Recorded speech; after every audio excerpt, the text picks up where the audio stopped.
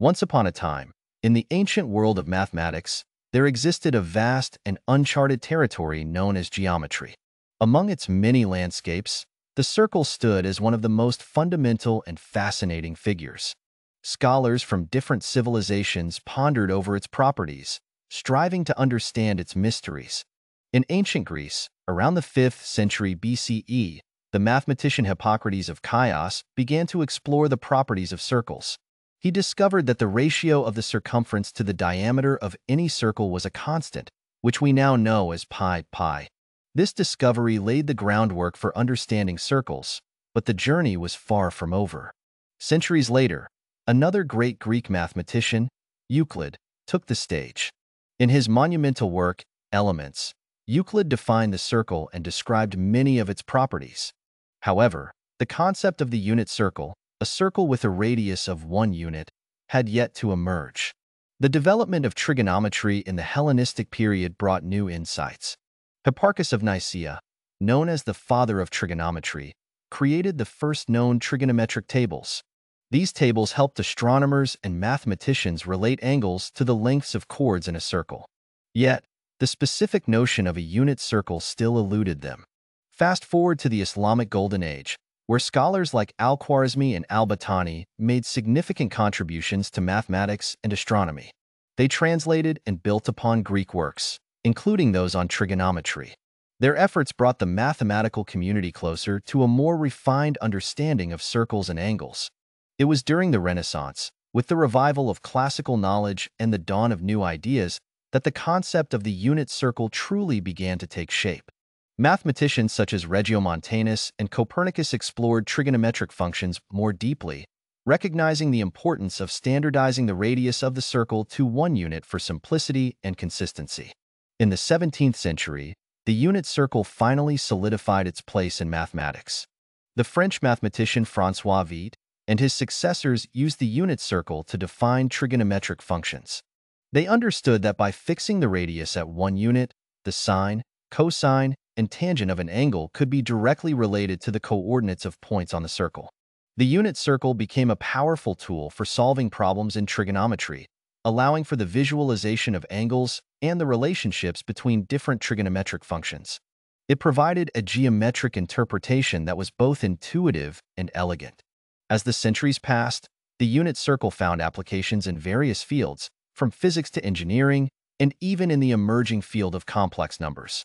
It became a cornerstone of mathematical education, a simple yet profound concept that continues to inspire and enlighten students and scholars alike. And so, the story of the unit circle is a testament to the collaborative and cumulative nature of mathematical discovery.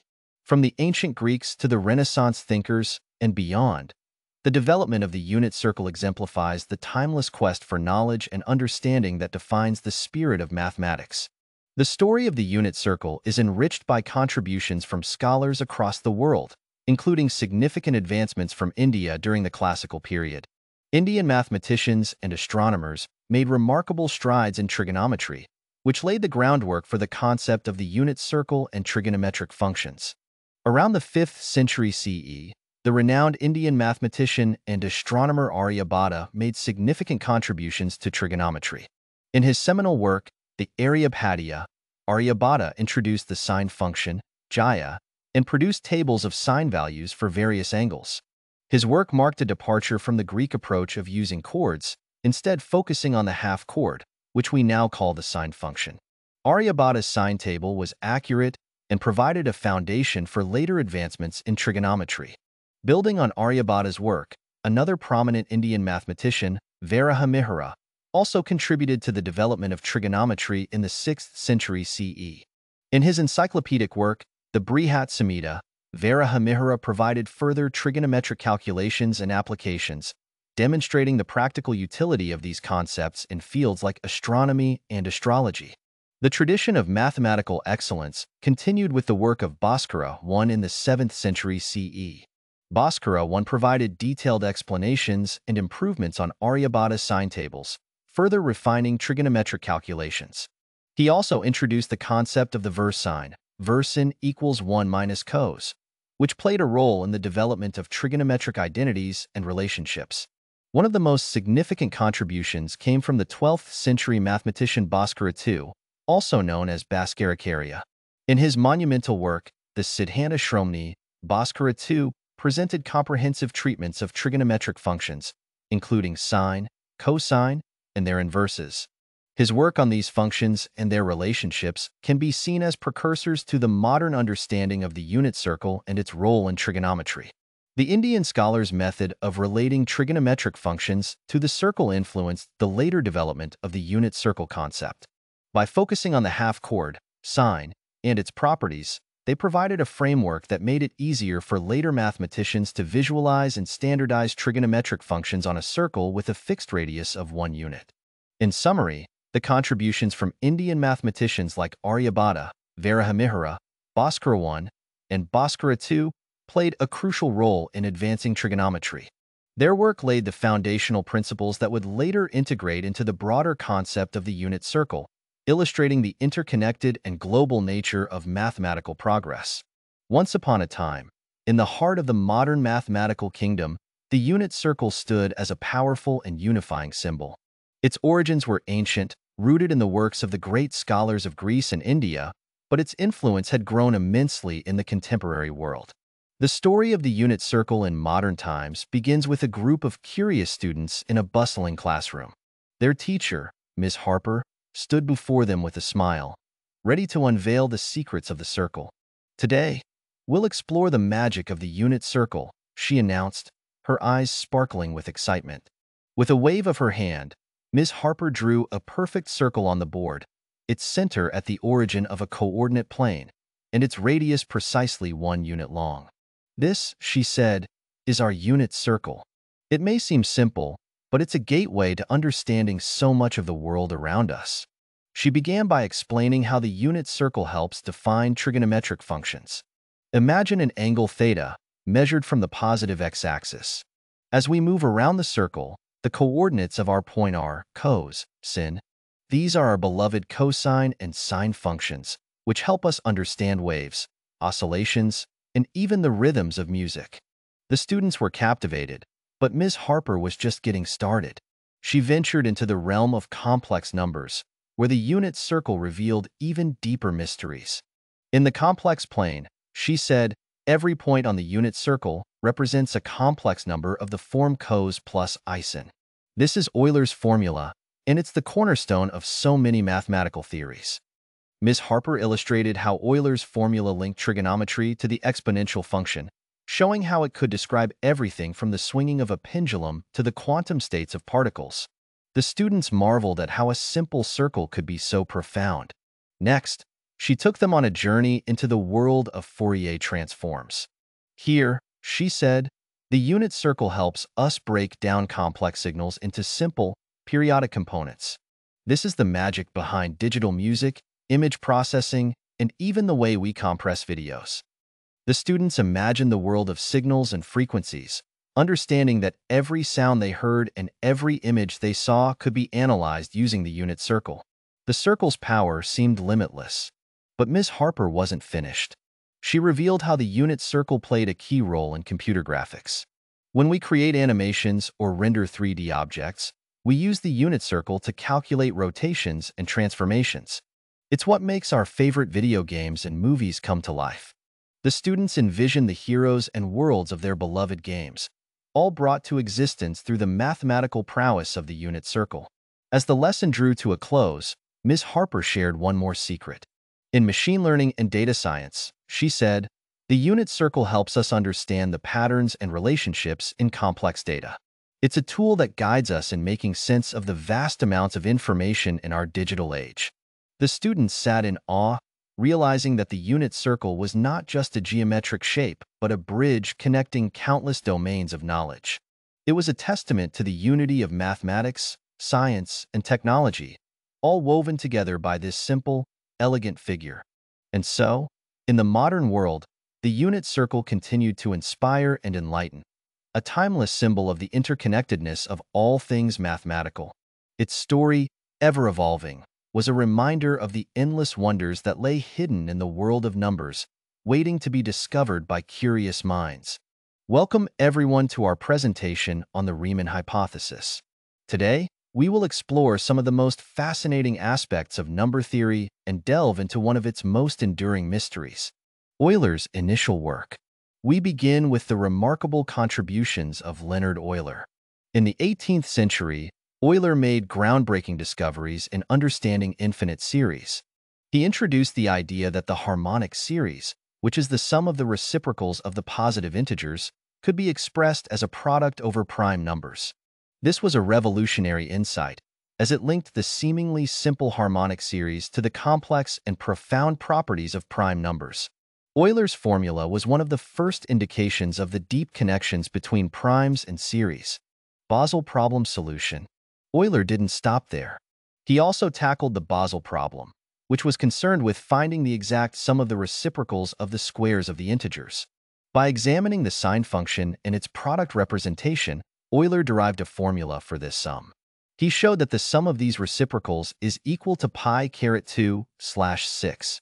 This result was a significant achievement in mathematics and highlighted Euler's ability to uncover connections between different mathematical concepts. Riemann's analytical machinery. Moving to the 19th century, we encounter Bernhard Riemann, who expanded our understanding of complex functions. Riemann introduced the concept of analytical continuation, which allowed for the extension of functions beyond their initial domains. For example, he extended the Riemann zeta function, which was initially defined only for complex numbers with real parts greater than 1, to the entire complex plane except for s equals 1, where it has a simple pole. This was a crucial advancement in complex analysis and paved the way for deeper exploration of functions. Riemann's zeta function. The Riemann zeta function is central to our discussion. For values of s with real parts greater than 1, it is defined as the sum of the reciprocals of integer powers.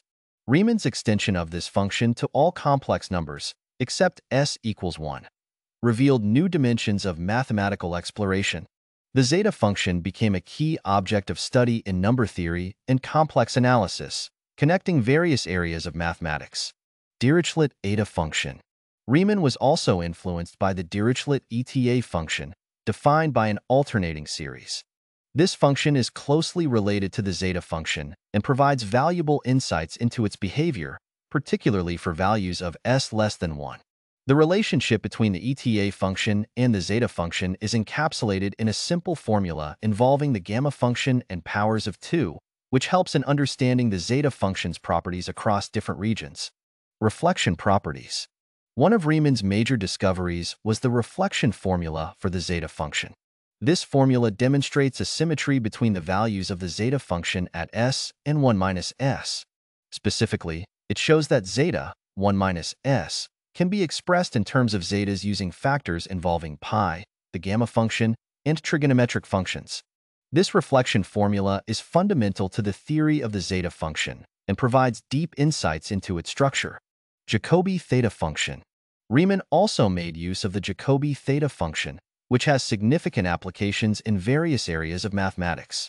The theta function series representation and modular properties were instrumental in Riemann's derivation of the functional equation for the zeta function. This equation is crucial for understanding the zeta function's behavior across the complex plane and highlights its intricate connections to other mathematical functions. Functional equation of the zeta function. The functional equation of the zeta function relates its values at s and 1 minus s through a complex expression involving pi, the gamma function, and trigonometric functions. This equation is a key result in the theory of the zeta function, showcasing its symmetry and the deep relationships between different mathematical concepts. Riemann's seminal paper. In 1859, Riemann published his seminal paper on the distribution of prime numbers, which introduced the zeta function and laid the groundwork for modern analytic number theory.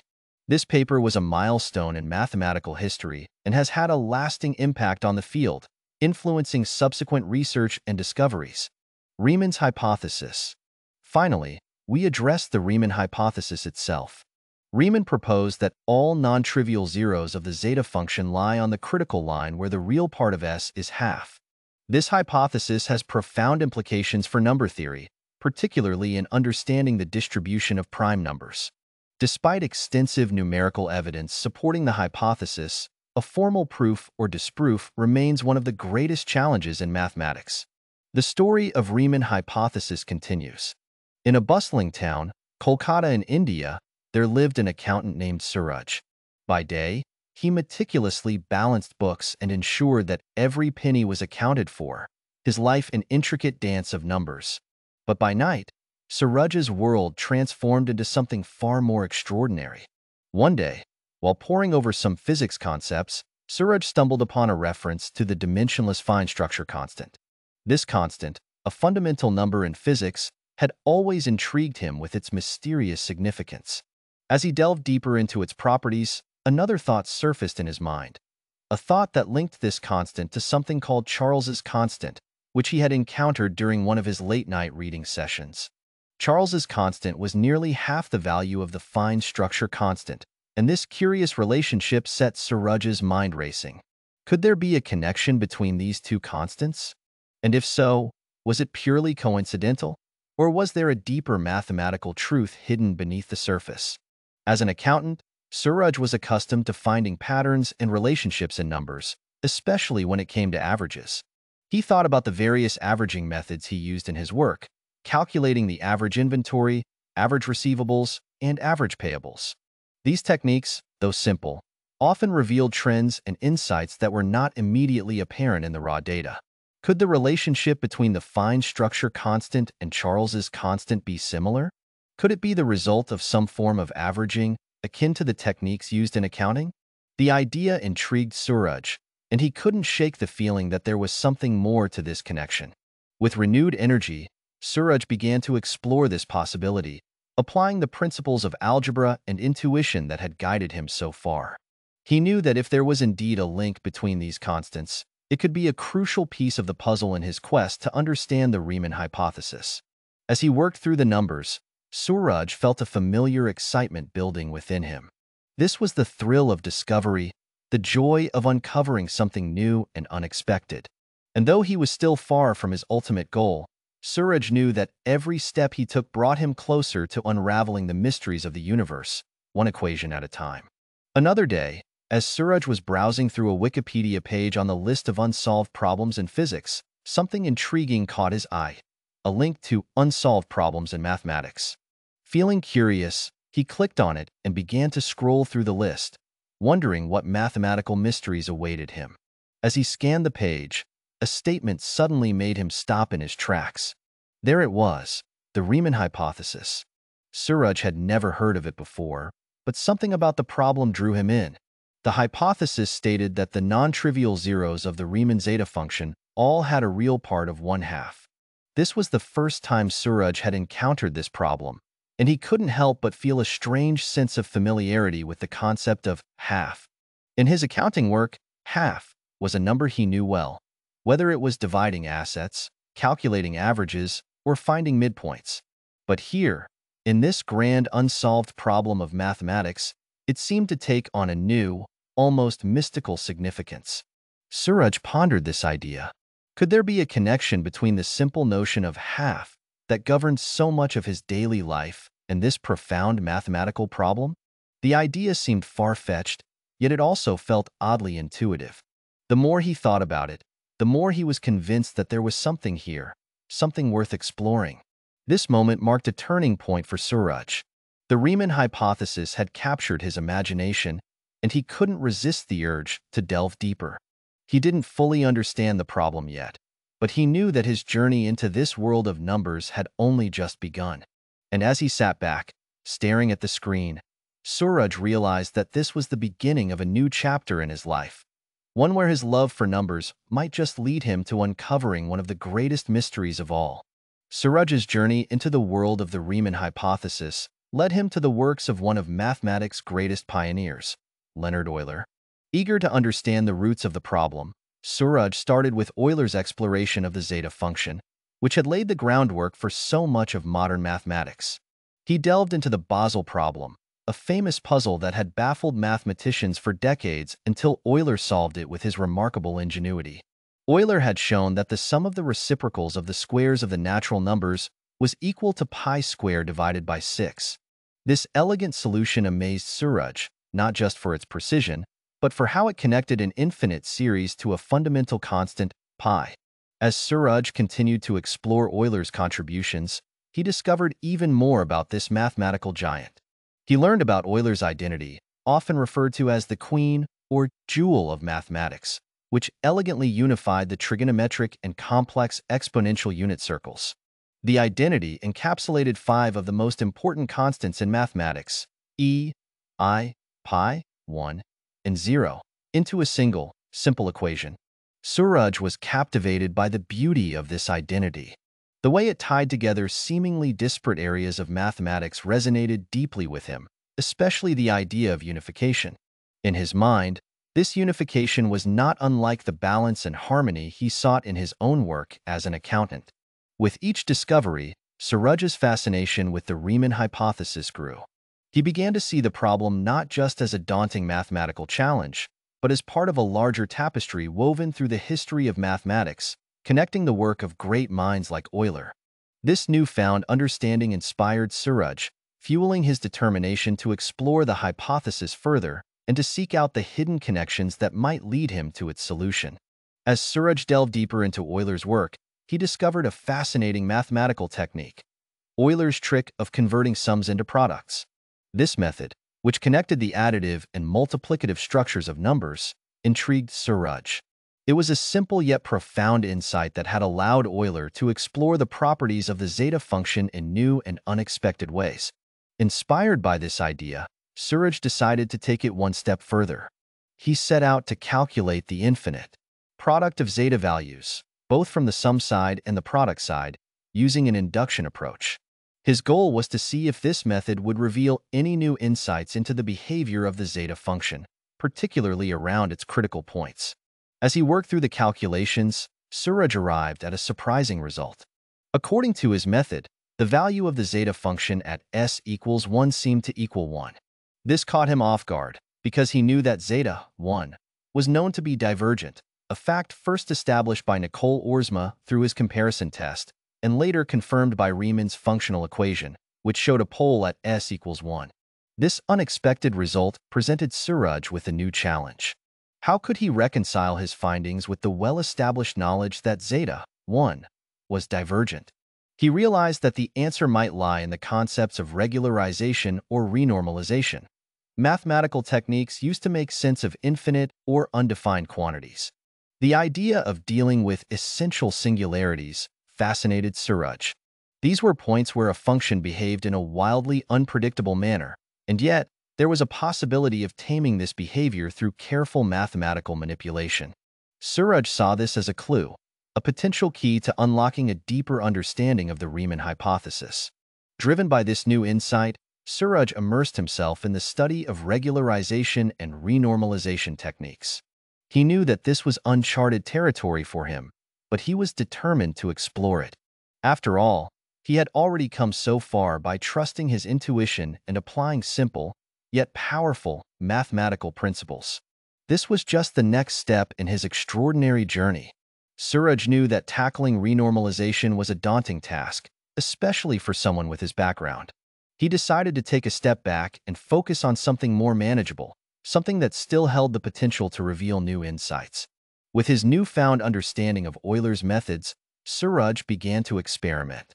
He injected the exponential form of complex numbers into Euler's sum-to-product form, a technique that intrigued him because of its elegant connection between different areas of mathematics. As he worked through the equations, Suraj found himself landing on a familiar and fundamental concept, the unit circle. The unit circle, with its perfect symmetry and balanced rotation, was a powerful visual representation of mathematical principles. Suraj realized that on this circle, the principle of symmetry was obeyed through rotation, with each step around the circle reflecting an additive identity. This discovery excited Suraj. He knew that symmetry was a fundamental aspect of mathematics, often hinting at deeper underlying structures. If he was right, then there must be more structural symmetries waiting to be uncovered, patterns that could potentially lead him closer to solving the Riemann hypothesis. Suraj's intuition told him that these symmetries were not just mathematical curiosities. They were essential clues, guiding him toward a deeper understanding of the zeta function and its mysterious zeros. With this in mind, he set out to explore the unit circle further, searching for hidden connections and patterns that could unlock the next piece of the puzzle. As he continued his work, Suraj felt a growing sense of anticipation. He was no longer just an accountant dabbling in mathematics. He was a seeker, on the verge of discovering something profound. The journey was far from over, but Suraj knew that he was on the right path, guided by the simple beauty of symmetry and the elegant dance of numbers.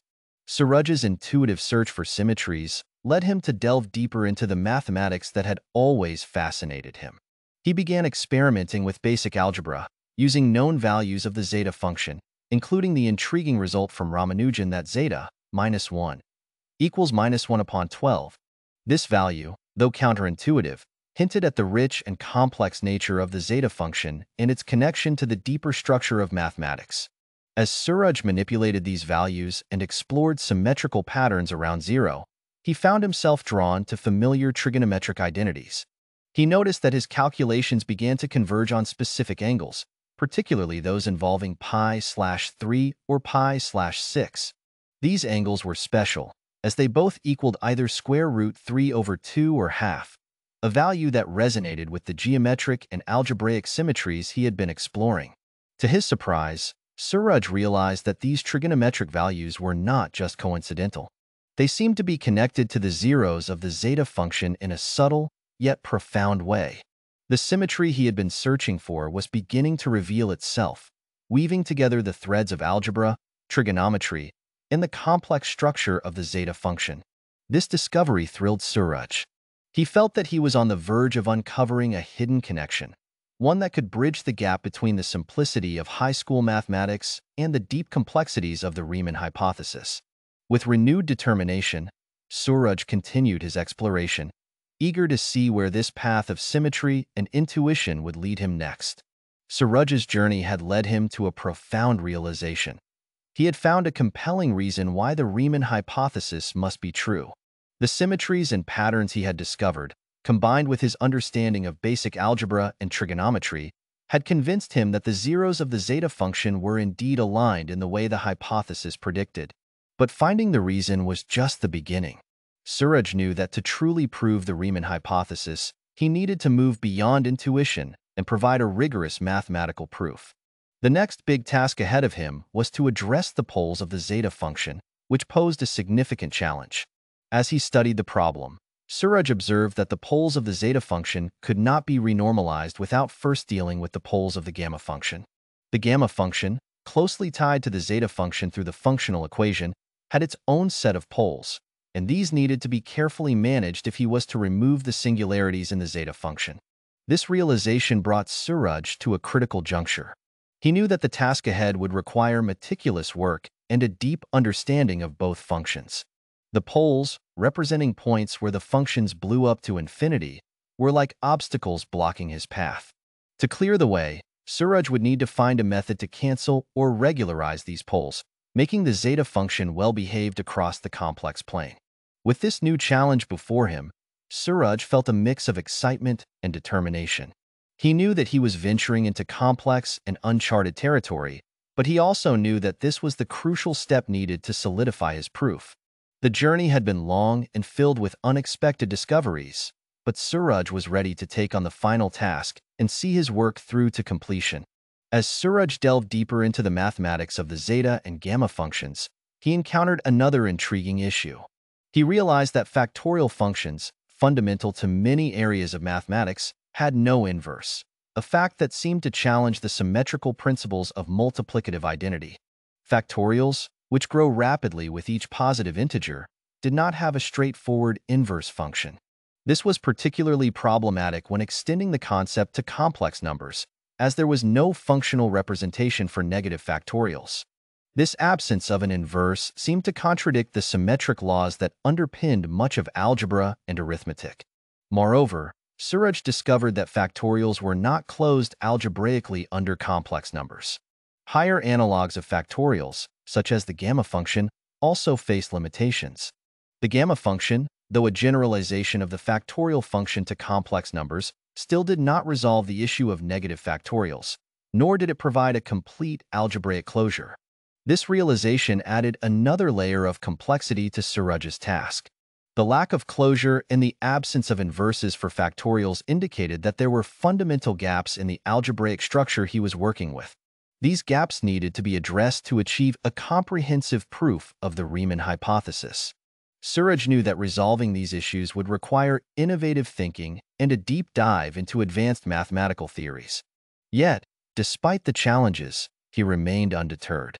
His journey had already taken him through unexpected discoveries and profound insights, and he was determined to navigate these new complexities as well. With every challenge, Suraj grew more resolute in his quest to unlock the mysteries of the Riemann hypothesis and complete his proof. To tackle the challenge of the factorial functions and their limitations, Suraj decided to innovate. He took inspiration from Euler's gamma function and created a new variant by shifting its argument down by 1 unit. This adjustment provided an additional depth, effectively removing the problematic pole at 0. This new function, which Suraj named the capital delta function due to its triangular appearance, proved to be self-recursive. It maintained a consistent 1-unit distance from the gamma function, providing a useful modification to handle the issues he had encountered. Suraj was careful to distinguish his capital delta function from other delta functions in use, such as Dirac's delta function, which had a different role and properties.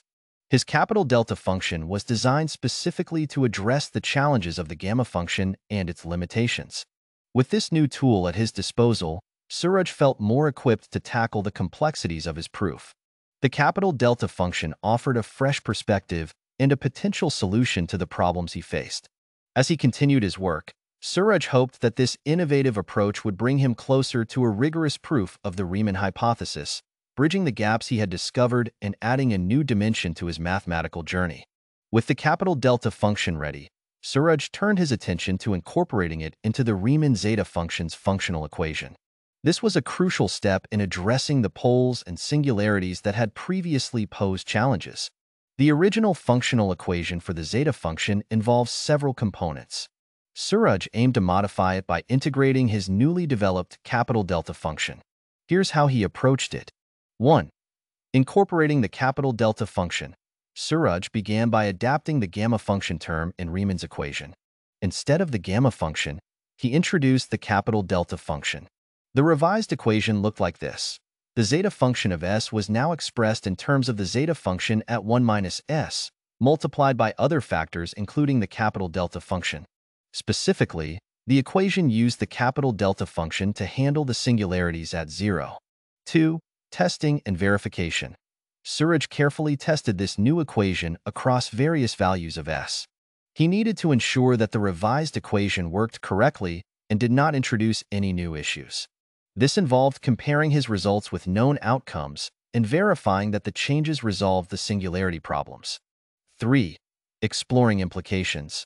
By integrating the capital delta function, Suraj hoped to simplify the zeta function's behavior, particularly around its poles.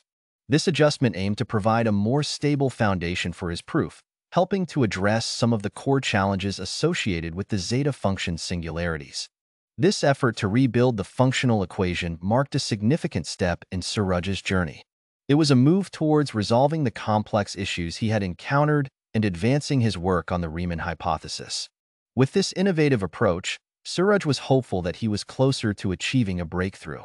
The initial manipulation of incorporating the capital delta function into the Riemann zeta function's equation showed promise. However, deriving the complete alternate functional equation proved to be more challenging than Suraj anticipated.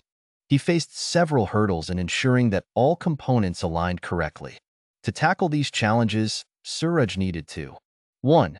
Exploit gamma function's reflection. The gamma function's reflection formula is a critical tool in complex analysis. Suraj used this formula to help manage the singularities and poles. This reflection property relates the gamma function evaluated at s and 1 minus s, providing valuable insights into its behavior across different regions of the complex plane. 2. Utilize zeta function's reflection. Similarly, the reflection properties of the zeta function were crucial. Suraj needed to carefully apply these properties to ensure that the alternate functional equation maintained consistency and accuracy. 3. Handle zeta function's limit. The behavior of the zeta function at various limits was another key consideration. Suraj had to ensure that the new equation correctly accounted for the zeta function's behavior as s approached specific values, particularly those where it exhibited known divergences or special properties. 4. Apply various translations and transformations. Suraj explored different translations and transformations to align the new functional equation with the known properties of the zeta function. These transformations helped manage the relationship between the zeta function and the capital delta function, ensuring that the new equation was both consistent and effective. Suraj's approach involved meticulous calculations and a deep understanding of complex function theory. Despite the challenges, he was determined to refine the equation step by step.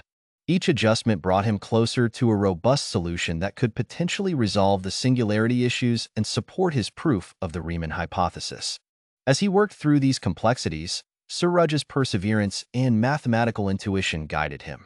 He remained hopeful that his efforts would lead to a significant breakthrough in his quest to solve one of mathematics' most profound problems.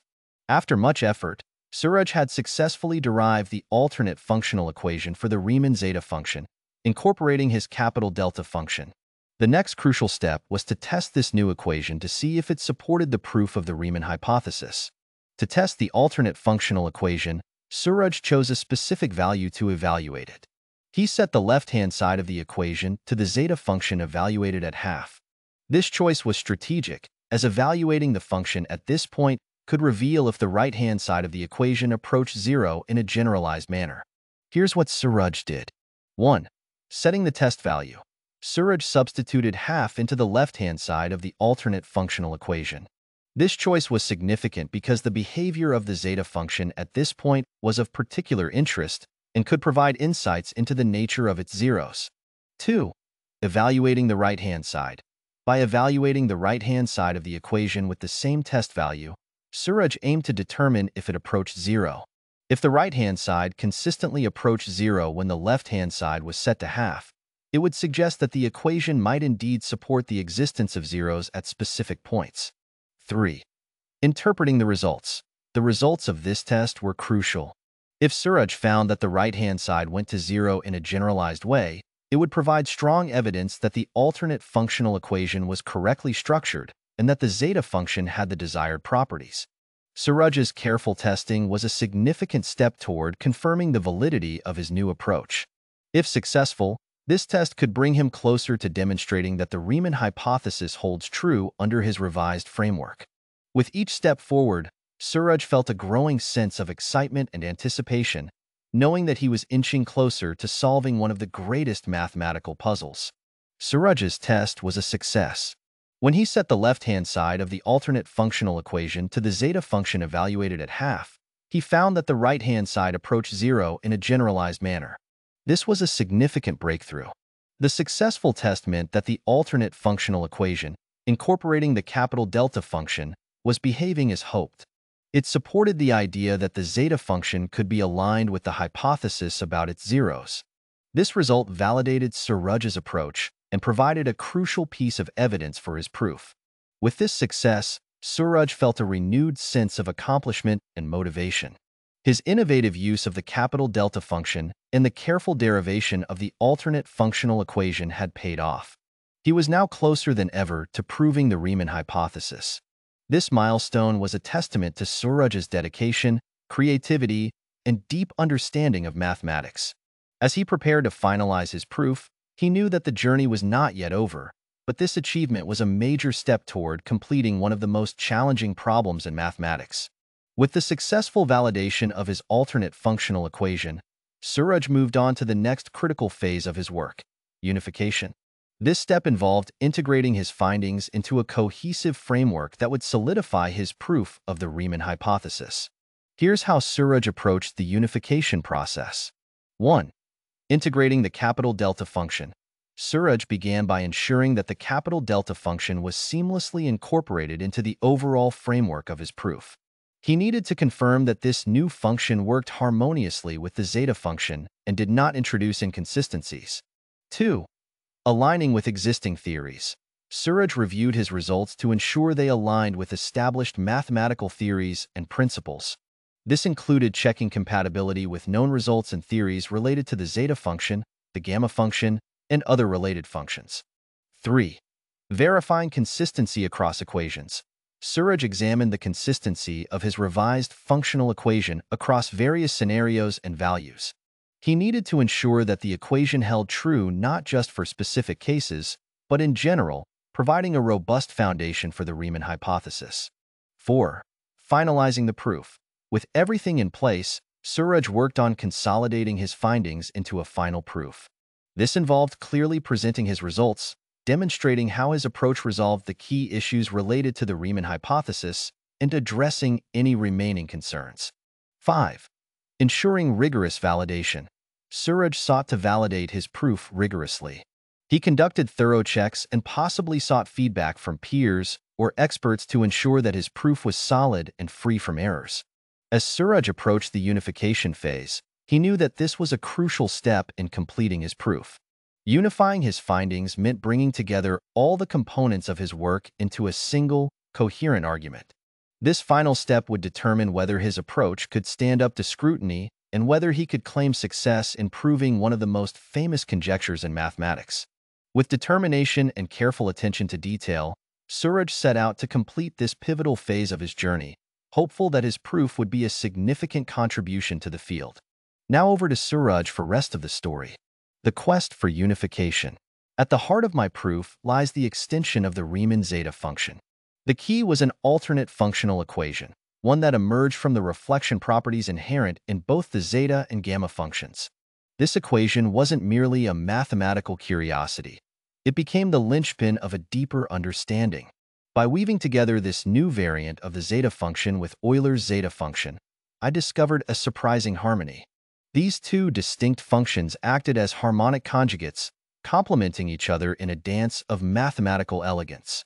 This union provided a unified framework, allowing the zeta function to transcend its previous limitations. The role of the dual unit circle. The unification led to a profound transformation of the zeta function. It evolved into an entire function, meaning it became holomorphic across the entire complex plane. But this transformation wasn't just about removing singularities. It reshaped the very nature of the zeta function's behavior. In this new form, the zeta function reaches its maximum modulus not within the traditional boundaries but beyond the unit circle, on what I describe as the boundary of the dual unit circle. This boundary became a critical region, revealing the peak of the function's amplitude. Conversely, the function's zeros, the elusive points that hold the key to the Riemann hypothesis, emerged on the half-unit circle, where the modulus is minimized. Complying with Liouville's theorem. This behavior aligns seamlessly with Liouville's theorem. The theorem, a cornerstone of complex analysis, asserts that a bounded entire function must be constant. However, the newly unified zeta function, unbounded in its domain, navigates through the landscape of the dual unit circle, obeying the maximum modulus principle in a way that resonates with Liouville's insights. A new perspective on an ancient problem. This narrative represents not just a mathematical proof, but a new perspective on an age-old problem. By extending the zeta function through alternate paths and finding harmony in its dual nature, we uncover a structure that aligns with the deepest principles of complex analysis. The Riemann hypothesis, long considered insurmountable, may now have a new avenue toward resolution. This journey is a testament to the power of unification and the beauty of finding connections where none were previously seen. The zeta function, once constrained, now stands as a testament to the boundless potential of mathematical exploration. In any groundbreaking work, especially one as monumental as a proposed proof of the Riemann hypothesis, critique and skepticism are inevitable. The strength of my proof lies not only in the mathematical rigor but in the innovative approach that challenges traditional boundaries. Embracing novelty in mathematics. Critics may argue that extending the Riemann zeta function through an alternate functional equation is unconventional. However, history has shown that mathematical progress often comes from reimagining established concepts. The alternate functional equation derived from the reflection properties of the zeta and gamma functions is not an arbitrary extension. It is deeply rooted in the inherent symmetries of these functions.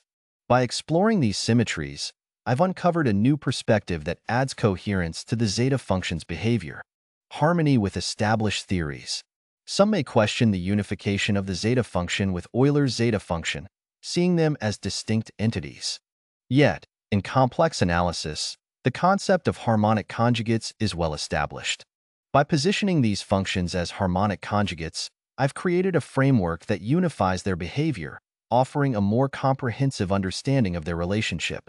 This unification is not a departure from tradition, but an expansion of it, extending the reach of what we know. Addressing the behavior on the dual unit circle. The introduction of the dual unit circle and the function's behavior on its boundary may be seen as speculative. However, this approach is firmly grounded in the principles of complex analysis.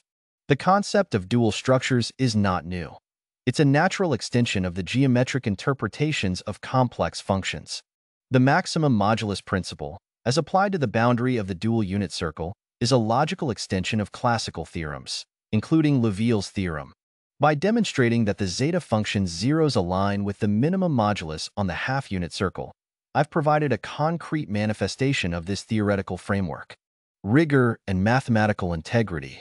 Critics might also focus on the need for absolute rigor.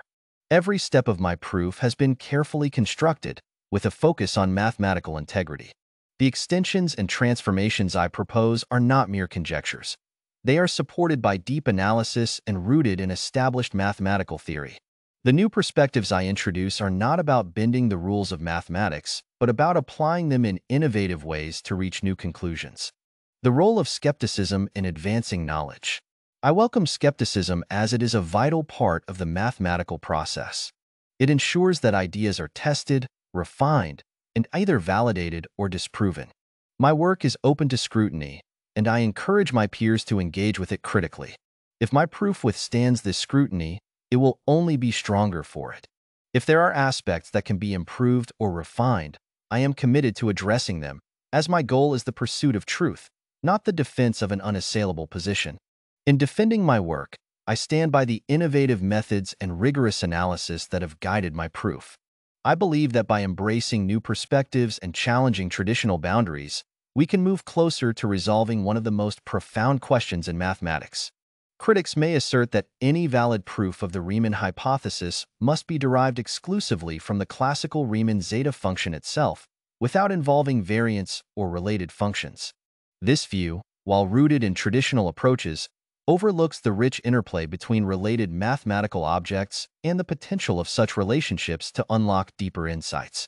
The power of harmonic conjugates. Harmonic conjugates are not mere mathematical conveniences. They represent a profound symmetry in complex analysis. By considering the Riemann zeta function in tandem with its harmonic conjugates, such as the alternate variant derived through the reflection properties of the zeta and gamma functions, we tap into a broader framework. This framework doesn't detract from the Riemann zeta function's centrality, but rather enriches it, offering new pathways to understand its properties. Historical precedents in mathematical discovery. History is replete with examples where significant breakthroughs were achieved not by direct attack on a problem, but by exploring related functions or objects. For example, the relationship between the sine and cosine functions, which are harmonic conjugates, is essential for understanding Fourier analysis. Similarly, the discovery of the analytic continuation and functional equation of the Riemann zeta function itself was a step away from its original definition, leading to deeper insights. Expanding the conceptual framework. The idea that a proof of the Riemann hypothesis must emerge strictly from the Riemann zeta function is based on a narrow view of mathematical exploration. In complex analysis, functions are often best understood in the context of their relationships with other functions. The use of variants as harmonic conjugates is not about sidestepping the problem, but about expanding the conceptual framework within which the problem is considered. This expansion allows for a more comprehensive understanding, where the behavior of the zeta function can be seen in a new light. Unity and diversity, the zeta function and its variants. The assertion that only the Riemann zeta function should be used neglects the fact that variants of the zeta function, when considered as harmonic conjugates, still hold the essence of the original function. They are not separate entities but are intrinsically linked to the Riemann zeta function, sharing fundamental properties and behaviors. The unification of these functions brings to light a broader, yet coherent, picture of the zeta function's behavior across different domains. The role of generalization in proofs. In many areas of mathematics, generalization plays a crucial role in finding solutions. The Riemann hypothesis is not merely a conjecture about the zeros of a single function, but about the nature of these zeros in the context of analytic functions in general. By exploring harmonic conjugates, we are not abandoning the Riemann zeta function. Rather, we are generalizing its properties to a broader context that might hold the key to the proof. Conclusion: embracing broader horizons. Negating the claim that a proof must come solely from the Riemann zeta function itself, we argue for the legitimacy and potential of exploring related functions that act as harmonic conjugates.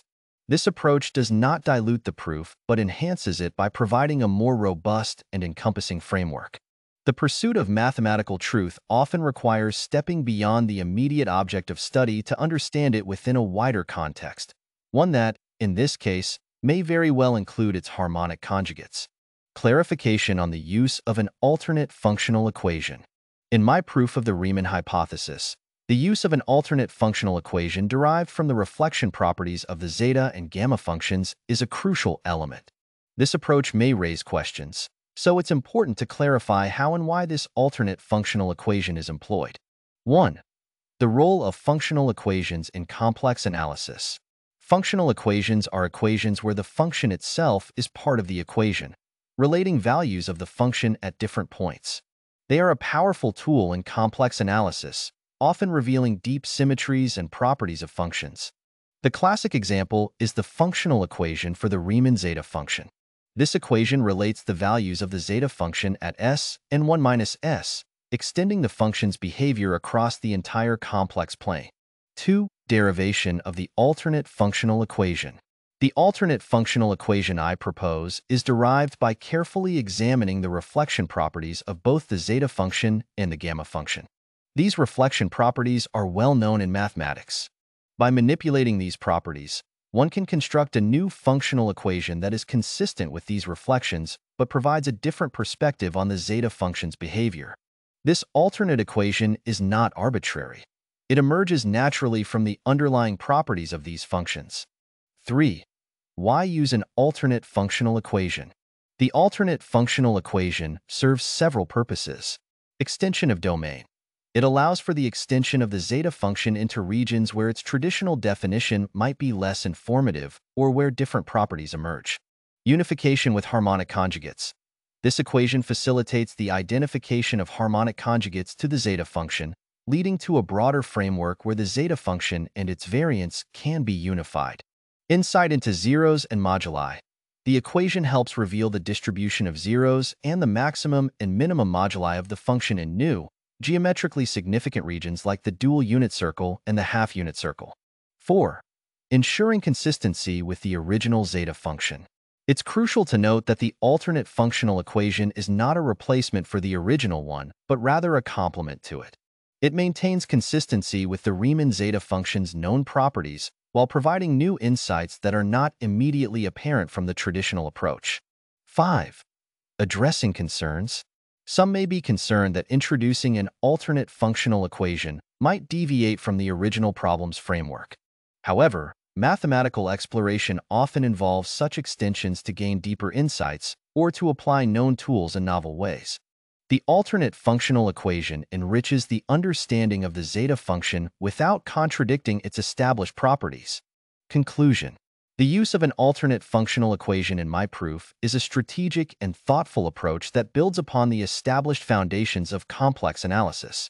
It allows for a richer exploration of the Riemann zeta function's properties and provides a pathway to address the Riemann hypothesis within a unified and comprehensive framework. This approach is both consistent with traditional mathematics and innovative in its exploration of new avenues. Clarification on the use of the delta function as a variant of the gamma function.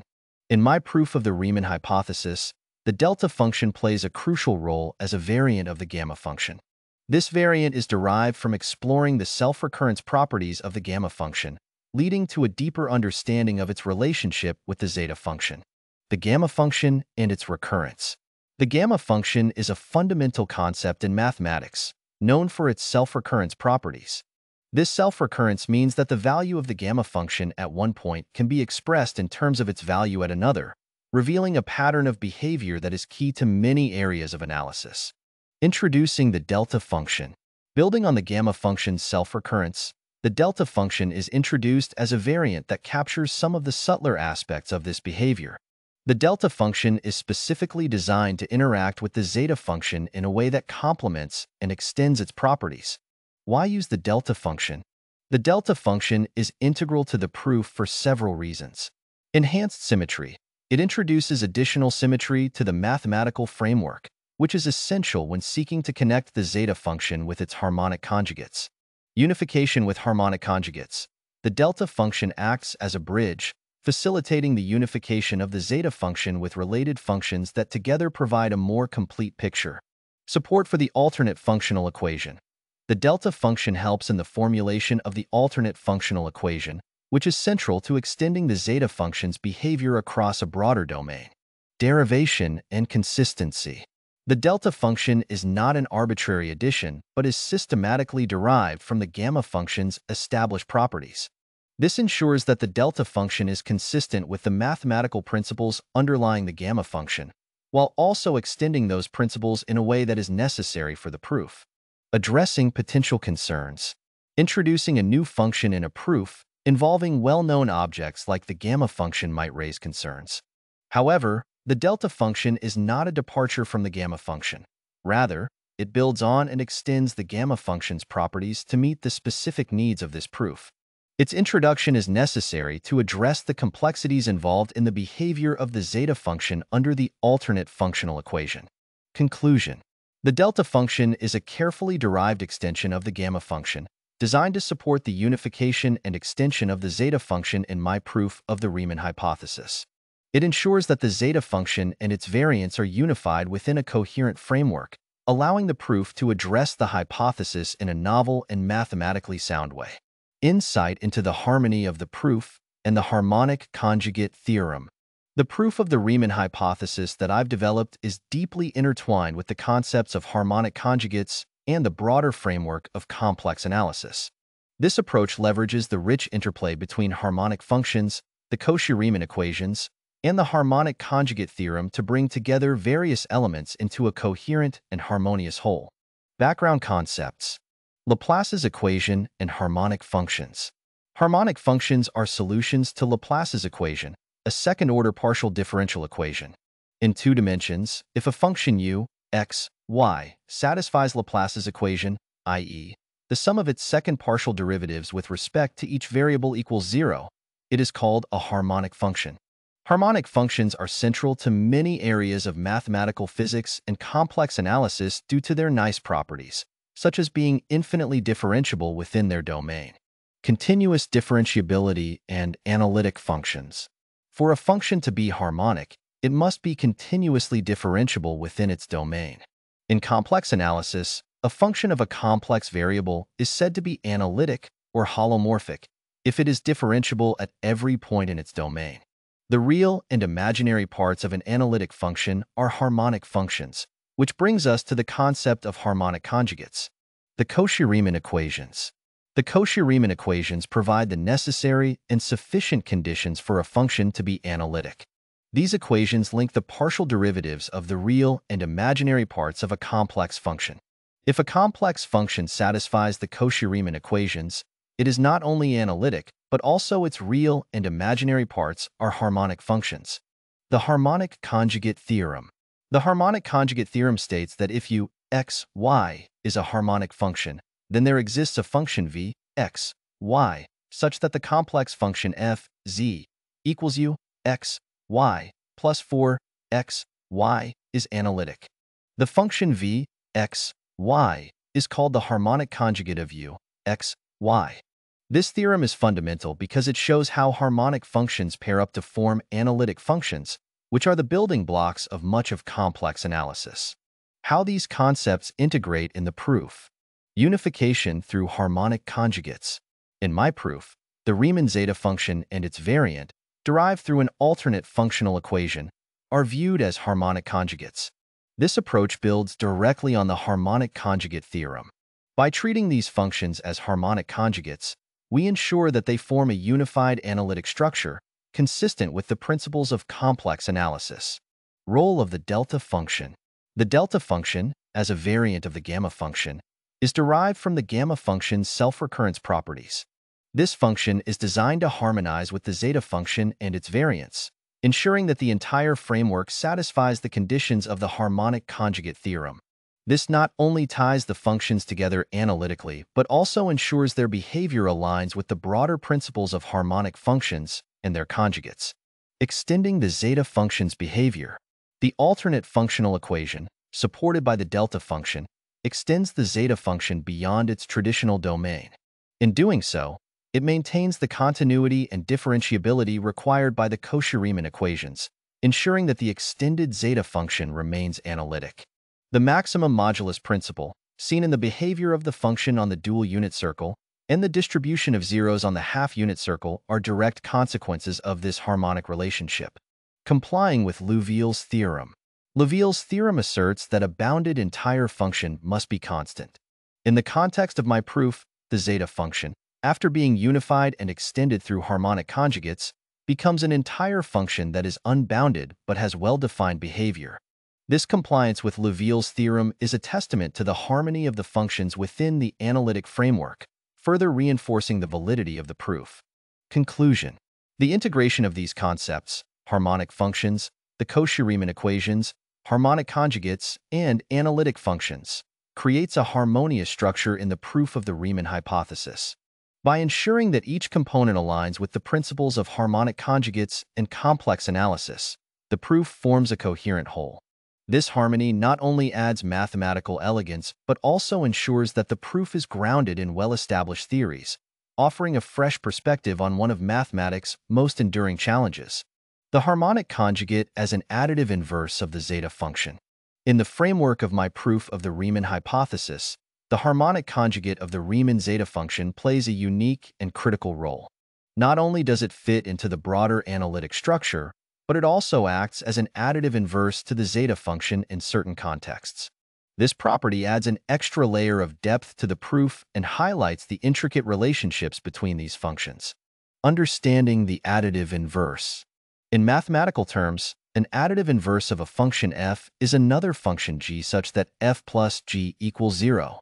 In the context of complex analysis, if we say that a function v is an additive inverse of the Riemann zeta function zetas, it means that there are specific values or conditions where the sum of zetas and versus results in 0. Harmonic conjugate as an additive inverse.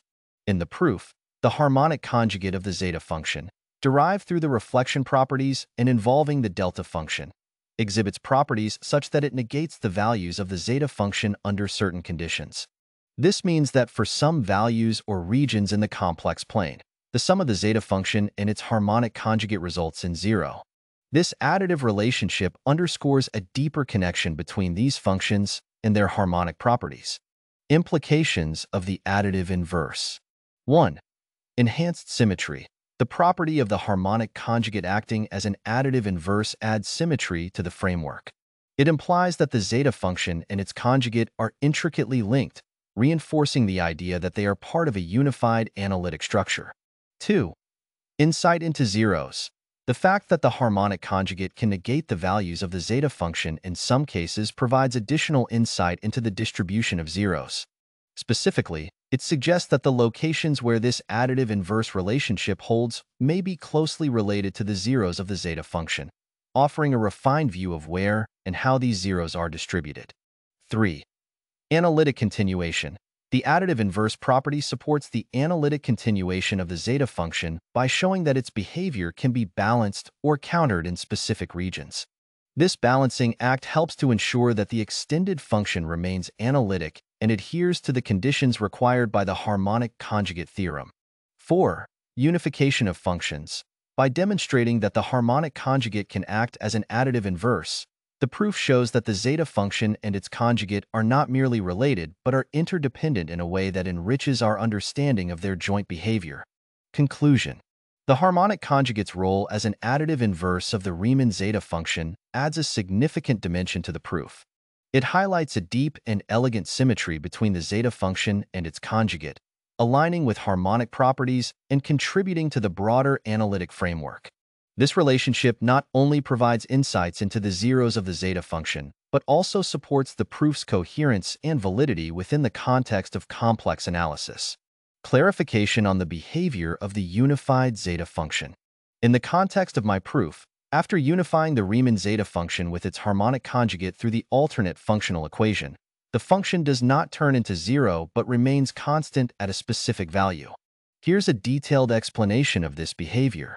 Unification and its effect. 1. Unification process. The unification of the Riemann zeta function with its harmonic conjugate involves extending the function using an alternate functional equation derived from the reflection properties of the zeta and gamma functions. This process creates a new framework where the zeta function and its conjugate work together to form a more comprehensive function. 2. Result of unification. Upon unification, the combined function is shown to be entire, meaning it is analytic and defined everywhere in the complex plane. This result stems from the fact that the harmonic conjugate complements the zeta function in such a way that the extended function remains well-behaved across the entire complex plane. Constant value at a0. 1. Function value at a0. After unification, the function does not approach zero but rather stabilizes at a constant value, denoted as a0. This constant value is significant because it represents the value of the zeta function at a specific point, specifically zeta 1, which is 1. 2. Why it remains constant. The constancy at a0 is a result of the alternate functional equation. This equation ensures that, rather than the function approaching zero, it takes on a constant value. The alternate equation effectively balances the contributions from both the zeta function and its harmonic conjugate, leading to a stable and constant result. 3. Implications of a0. The fact that the unified function remains constant at a0, which is 1, the value of zeta, 1, highlights that the harmonic conjugate has been correctly aligned to complement the zeta function, preserving a specific value rather than reducing to zero. This constancy underscores the harmony and stability achieved through the unification process. Conclusion. Post-unification, the combined function of the Riemann zeta function and its harmonic conjugate does not become zero but remains constant at a0, which equals 1. This result is a direct consequence of the alternate functional equation used in the proof. The constancy of the function at this value signifies a successful integration of the zeta function with its harmonic conjugate, ensuring the function is entire and well-behaved across the complex plane. Laurent expansion and radius of convergence. When dealing with the Riemann zeta function and its simple pole at s equals 1, the Laurent expansion helps us understand the behavior of the function near this point and its radius of convergence. Laurent expansion. 1. Definition.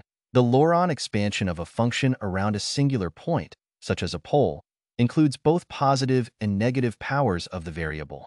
For the Riemann zeta function near s equals 1, the expansion includes a term that behaves like 1/s minus 1, representing the pole, along with other terms that are regular and analytic at s equals 1. 2. Radius of convergence. The radius of convergence for this series is defined by the distance to the nearest singularity. In the case of the zeta function, this radius is limited by the singularity at s equals 1, meaning the series converges in a region around s equals 1 but does not include s equals 1 itself. Impact of removing the simple pole. 1. Modification through unification. In my proof, the zeta function is unified with its harmonic conjugate to cancel out the pole at s equals 1. This process removes the term 1/s minus 1 from the Laurent expansion, leaving a series that is analytic at s equals 1. Even if someone wants to continue with the Laurent expansion, he or she has to approach the unification from the coefficient of the first term, which should be 1 again. 2. New radius of convergence.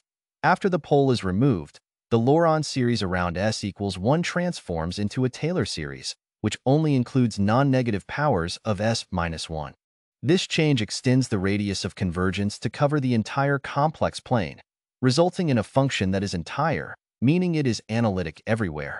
Conclusion. The Laurent expansion of the Riemann zeta function near s equals 1 initially includes a term for the simple pole and regular terms, with its radius of convergence restricted by this singularity. By removing the pole through unification with its harmonic conjugate, the function's expansion becomes a normal Taylor series expansion involving eta function or alternate zeta function, expanding its radius of convergence to the whole complex plane and ensuring that the function is entire. Clarifying the redefinition of trivial zeros with the harmonic conjugate.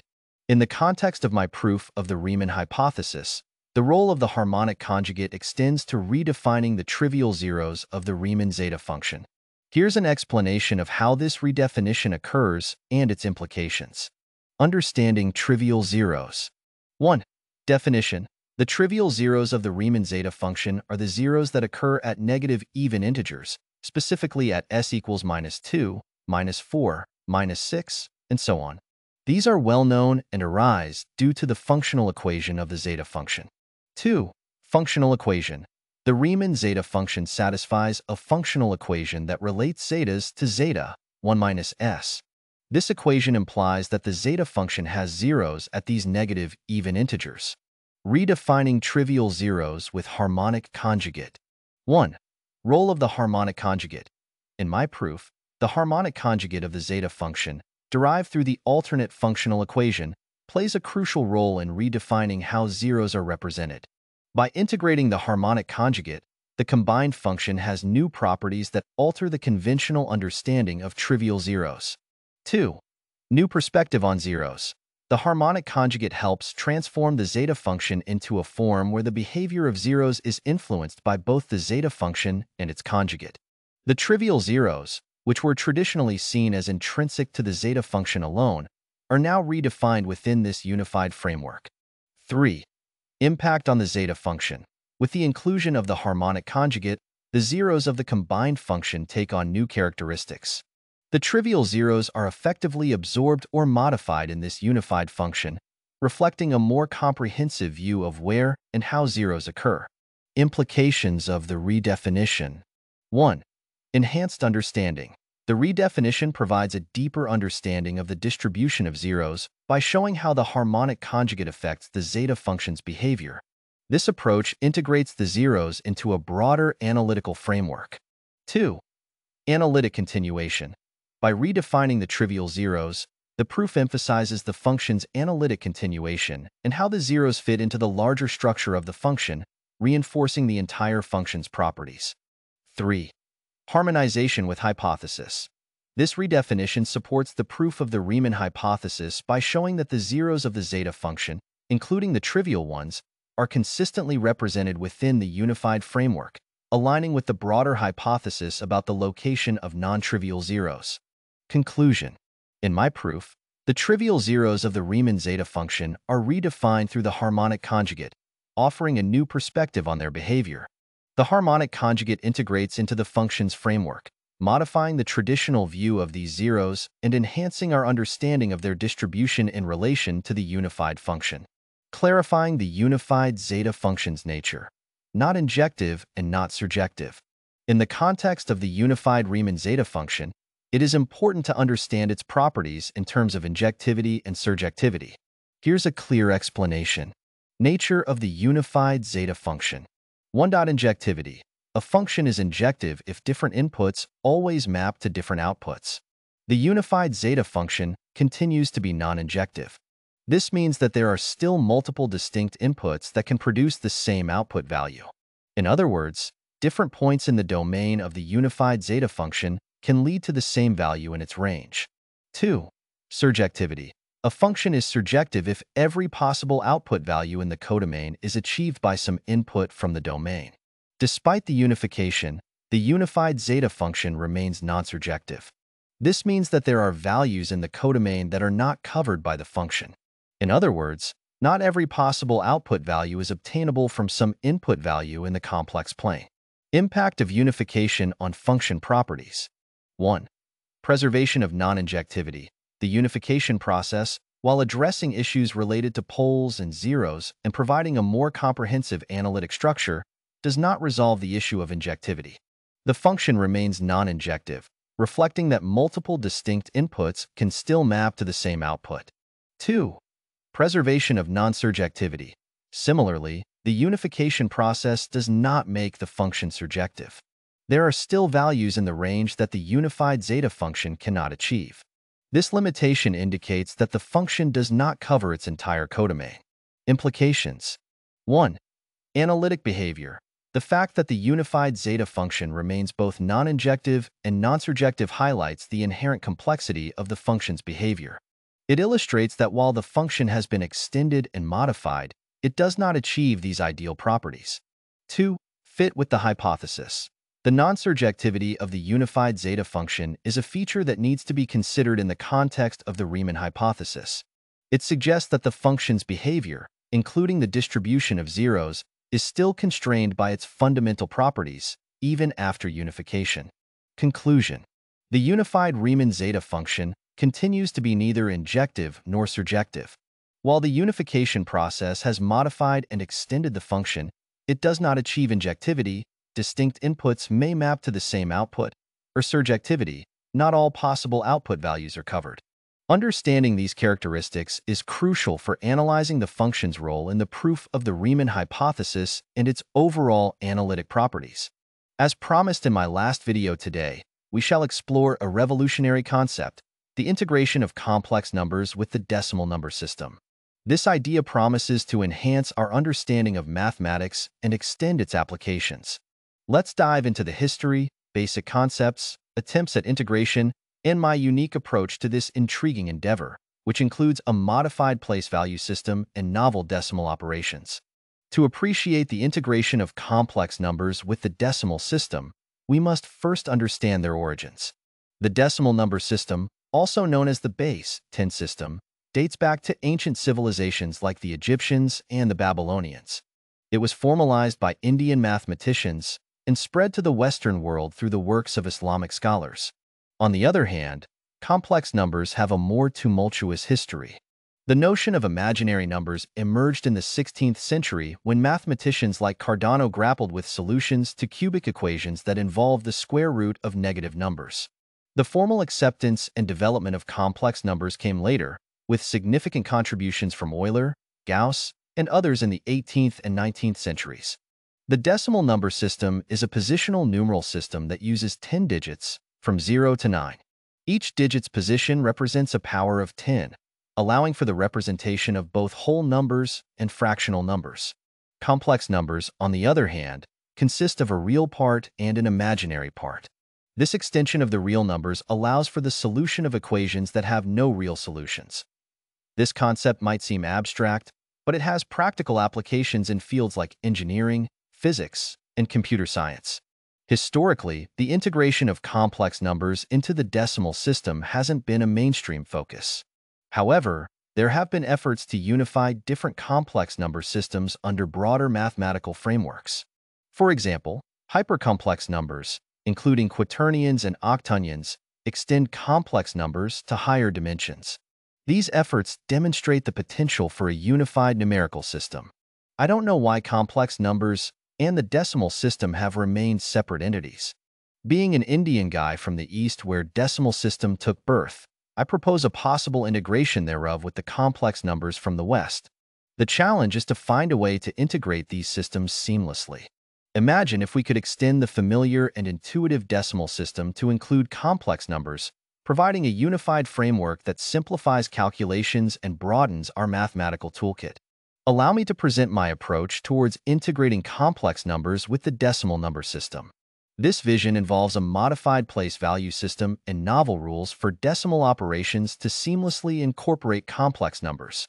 In this framework, the first imaginary part has a place value of 100, and every subsequent imaginary part increases by 10 times its predecessor. Thus, the place values for the imaginary parts are 100, 1000, 10,000, and so on. This system preserves the hierarchical structure of the decimal system while extending it to accommodate complex numbers. We introduce a unique rule for operations involving the signs of imaginary parts. If the imaginary part has a positive sign, it multiplies the real part. Conversely, if the imaginary part has a negative sign, it divides the real part. This rule integrates the effects of the imaginary components into the real number operations in a consistent and logical manner. In this system, imaginary numbers are replaced by starting with the natural logarithm of 2 and its successive logarithms. This substitution grounds the imaginary parts in well-known mathematical constants, providing a bridge between real and complex numbers. The problematic point will be negative logarithm of -1, which also can be fixed or replaced by double of the natural logarithm of 2, following the definition of imaginary number iota. This approach is consistent with the principles of the decimal system and the properties of complex numbers. By integrating complex numbers in this way, we create a seamless transition from real to complex numbers. Furthermore, this framework can unify hypercomplex numbers, such as quaternions and octonions, by extending the positional system into higher dimensions. Each dimension could represent a different component of these hypercomplex numbers, preserving the structural integrity of the decimal system while accommodating greater complexity. Integrating complex numbers with the decimal number system through a modified place value system and my novel rules for decimal operations is a practical and innovative step towards unifying various numerical systems. By viewing complex numbers as an extended decimal system with unique place values and operational rules, we preserve consistency and open the door to unifying more complex number systems.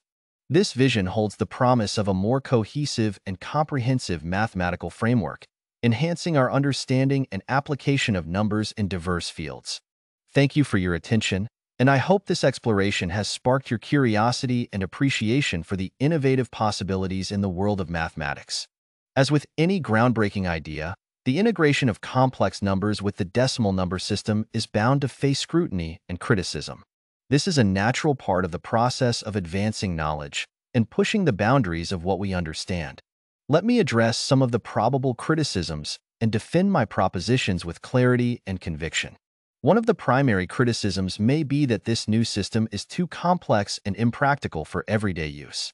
Critics might argue that the modified place value system and new rules for operations add unnecessary layers of complication. While the proposed system introduces new concepts, it builds on the familiar structure of the decimal system. The place value modification and the rule of signs are designed to maintain consistency and logic within the system. The use of natural logarithms provides a mathematically rigorous foundation that can unify real and complex numbers. In practical terms, the adoption of this system can be incremental, starting in advanced fields like theoretical mathematics, physics, and engineering, where the benefits of a unified numerical framework are most pronounced. Another criticism might come from a purist mathematical perspective, arguing that such a system disrupts the elegance and simplicity of existing mathematical structures. Mathematics has a history of evolving to incorporate new ideas that initially seemed counterintuitive or complex. The acceptance of zero, negative numbers, and even complex numbers themselves were met with resistance. Yet, these concepts have become fundamental to modern mathematics. My approach is not to replace existing systems, but to extend them, providing a new perspective that enriches our understanding and opens up new possibilities for exploration and application. As we delve into the integration of complex numbers with the decimal number system, one aspect of my proposal is likely to attract significant criticism: the replacement of the imaginary unit with the natural logarithm of 2 and its successive logarithms. Let me address and defend this part of my proposition in detail. Critics might argue that replacing the imaginary unit with natural logarithm of 2 and its successive logarithms undermines the mathematical legitimacy and rigor of complex numbers, as the imaginary unit iota has a well-defined and fundamental property. While the imaginary unit iota is indeed fundamental in traditional complex number theory, my proposal aims to reinterpret the imaginary component in a way that is consistent with logarithmic growth. The use of natural logarithm of 2 and its successive logarithms grounds the imaginary part in well-known mathematical constants that also exhibit a clear, hierarchical relationship. This transformation does not negate the properties of iota, but rather provides a new framework that could offer deeper insights, especially in fields that already make extensive use of logarithmic functions, such as information theory and signal processing. Another criticism may focus on the conceptual clarity and intuition of replacing iota with logarithms, arguing that this substitution could confuse rather than clarify the understanding of complex numbers. The integration of natural logarithms into the imaginary component introduces a new layer of conceptual clarity by linking complex numbers directly to exponential and logarithmic growth, which are pervasive in nature and various scientific disciplines. For instance, exponential growth is fundamental in fields ranging from population dynamics to finance. By expressing the imaginary part in terms of logarithms, we provide a bridge to these applications, making the abstract concept of iota more tangible and relevant. Furthermore, as students and practitioners become accustomed to this new framework, the initial confusion will give way to a deeper, more intuitive grasp of complex relationships. Critics might be concerned about the impact this change will have on existing theorems, applications, and computations that rely on the traditional definition of iota. My approach is not intended to replace the existing framework, but to provide an alternative perspective that can coexist with traditional complex number theory. Existing theorems and applications remain valid within their established contexts. However, in areas where logarithmic relationships are more prevalent, this new framework could offer enhanced computational and conceptual tools. Over time, mathematicians and scientists may develop new theorems and applications that leverage this reinterpretation, leading to novel insights and advancements. Educators might express concern about the difficulty of teaching this new system, especially when students are already grappling with traditional concepts. Education is about preparing students to think critically and adapt to new ideas. Introducing this system can be seen as an opportunity to deepen students' understanding of mathematical concepts and their interrelations. By gradually integrating these ideas into advanced mathematics curricula, we can provide students with a more comprehensive toolkit that will serve them well in various scientific and engineering disciplines. Established fields that rely on current mathematical systems, such as engineering, physics, computing, and advanced technologies, might resist adopting a new numerical framework. Innovation often encounters resistance, but it also drives progress. The proposed system's primary applications lie in advanced theoretical work and cutting-edge technologies.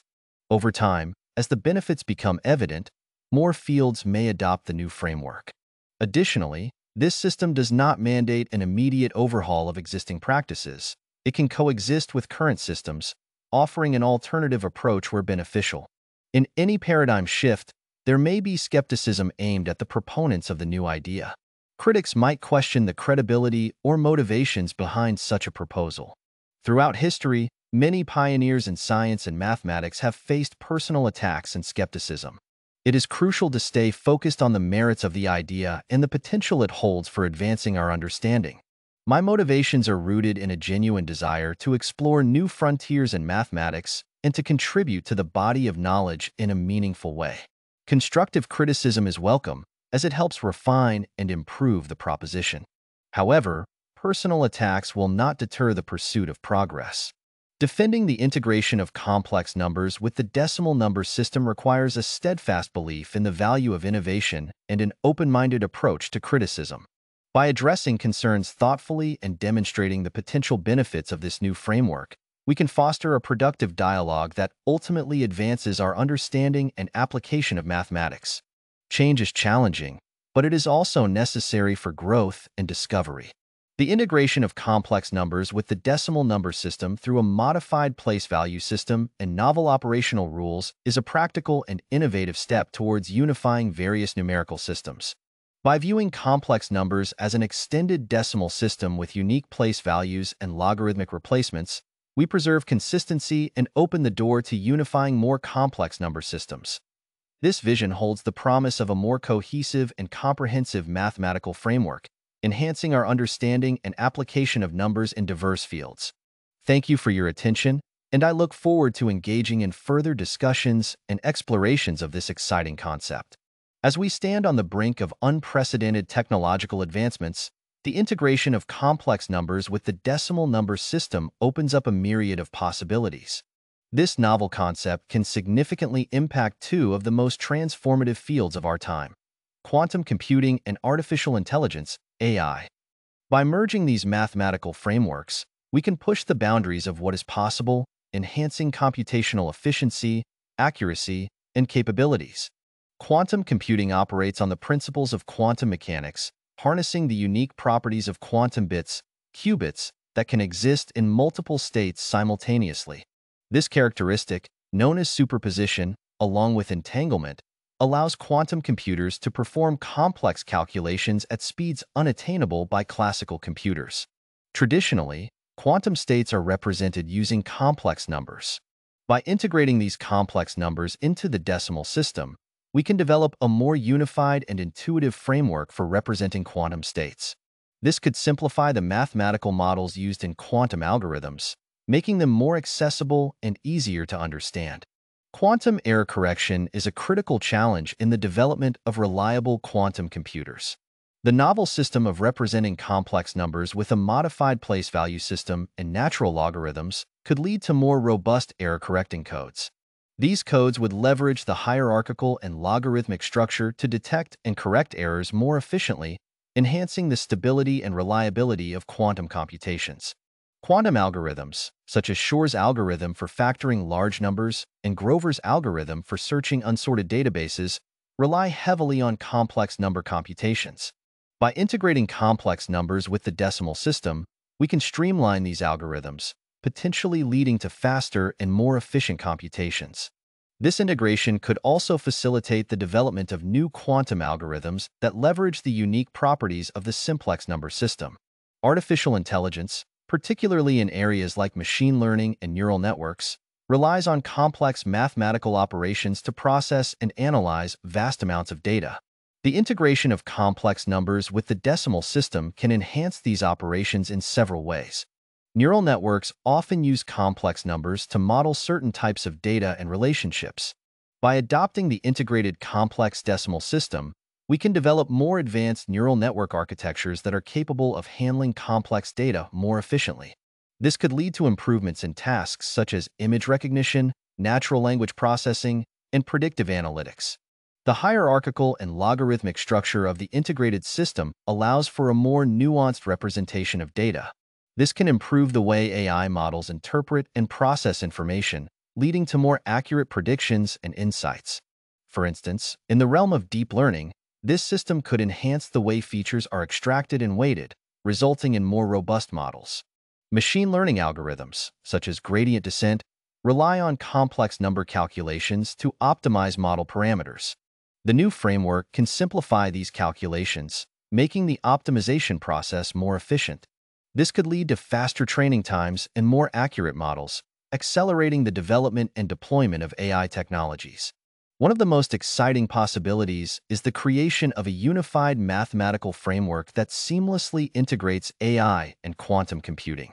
By leveraging the integrated complex decimal system, we can develop hybrid quantum classical algorithms that combine the strengths of both paradigms. This could lead to breakthroughs in fields like quantum machine learning, where quantum computers enhance the capabilities of classical AI models. The integration of complex numbers with the decimal number system represents a bold and innovative step towards advancing quantum computing and artificial intelligence. By providing a more intuitive, robust, and efficient mathematical framework, this novel concept has the potential to unlock new possibilities and drive transformative advancements in these fields. As we continue to explore and refine this integration, we can look forward to a future where the boundaries of computation and intelligence are continually expanded, leading to a deeper understanding of the universe and more powerful technological tools. Thank you for your attention, and I look forward to engaging in further discussions on the exciting potential of this groundbreaking idea. The integration of complex numbers with the decimal number system offers a revolutionary framework that can transform various fields, including human disease drug development, genetic modification, and cancer treatment.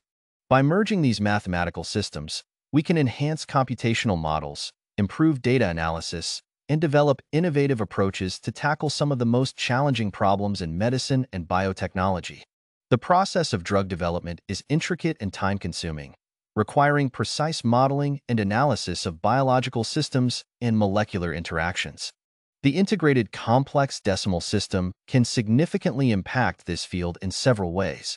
Computational models used in pharmacology often rely on complex numbers to simulate the behavior of drugs within the human body.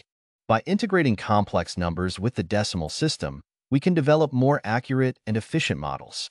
This can improve the prediction of drug behavior, including absorption, distribution, metabolism, and excretion, ADME, leading to faster and more reliable drug development processes. Molecular dynamic simulations are essential for understanding the interactions between drugs and their target proteins. The novel framework can simplify these simulations by providing a more intuitive representation of molecular interactions. This can enhance our ability to identify potential drug candidates and optimize their efficacy and safety. The hierarchical and logarithmic structure of the integrated system allows for more efficient data analysis and pattern recognition. This can expedite the identification of promising drug compounds from large datasets, reducing the time and cost associated with drug discovery. Genetic modification involves altering the genetic material of organisms to achieve desired traits. The integration of complex numbers with the decimal system can advance this field by improving the precision and efficiency of genetic engineering techniques. Gene editing technologies, such as CRISPR, Cas9, rely on precise targeting and modification of specific DNA sequences. The new mathematical framework can enhance the algorithms used to design and optimize guide RNAs, increasing the accuracy and efficiency of gene editing. Genetic modification requires the analysis of vast amounts of genomic data. The integrated system can streamline this analysis, allowing researchers to identify genetic variations and their functional impacts more efficiently. This can accelerate the development of genetically modified organisms with desired traits, such as disease resistance or improved nutritional content. Synthetic biology involves designing and constructing new biological parts and systems. The complex decimal integration can provide a more robust foundation for modeling and simulating synthetic biological systems, leading to more reliable and scalable synthetic biology applications.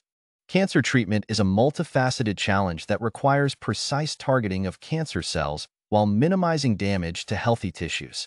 The novel mathematical framework can significantly contribute to the development of more effective and personalized cancer therapies. The integration of complex numbers with the decimal number system holds the potential to revolutionize human disease drug development, genetic modification, and cancer treatment. By providing a more intuitive, robust, and efficient mathematical framework, this novel concept can enhance computational models, improve data analysis, and lead to innovative approaches in medicine and biotechnology. As we continue to explore and refine this integration, we can look forward to groundbreaking advancements that improve human health and well-being. Thank you for your attention, and I am excited to engage in further discussions on the transformative potential of this groundbreaking idea. The integration of complex numbers with the decimal number system, hereby termed the simplex number system, represents a revolutionary framework that can significantly advance various fields. In information technology and telecommunication, this novel system can enhance computational efficiency, data representation, signal processing, and encryption, among other areas. Let's explore the potential applications of the simplex number system in these fields. Data storage and compression are critical for managing the vast amounts of information generated daily. The simplex number system can provide a more efficient representation of complex data, reducing storage requirements and improving compression algorithms. By leveraging the hierarchical structure and logarithmic relationships, we can develop more advanced data compression techniques that preserve data integrity while minimizing storage space. Many algorithms in computer science, such as those used in graphics processing, machine learning, and numerical analysis, involve complex number calculations.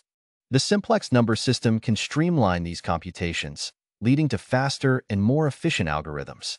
This improvement can enhance the performance of various applications, from rendering high-quality graphics to training deep learning models. Cryptographic algorithms rely on complex mathematical operations to secure data. The simplex number system can introduce new methods for encryption and decryption, leveraging the unique properties of the integrated complex decimal framework. This can enhance the security of digital communications and transactions, making it more difficult for malicious actors to breach cryptographic defenses. Error detection and correction are essential for maintaining data integrity in digital systems. The simplex number system can improve the design of error-correcting codes, such as Reed-Solomon and LDPC codes, by providing a more robust mathematical foundation. This can enhance the reliability of data transmission and storage, reducing the likelihood of data corruption and loss. Signal processing is at the heart of telecommunication, involving the manipulation and analysis of signals to transmit information. The simplex number system can enhance digital signal processing (DSP) algorithms by providing a more intuitive representation of complex signals. This can lead to more efficient filtering, modulation, and demodulation techniques, improving the quality and reliability of communication systems. Channel coding techniques, such as error-correcting codes, are crucial for maintaining the integrity of transmitted data.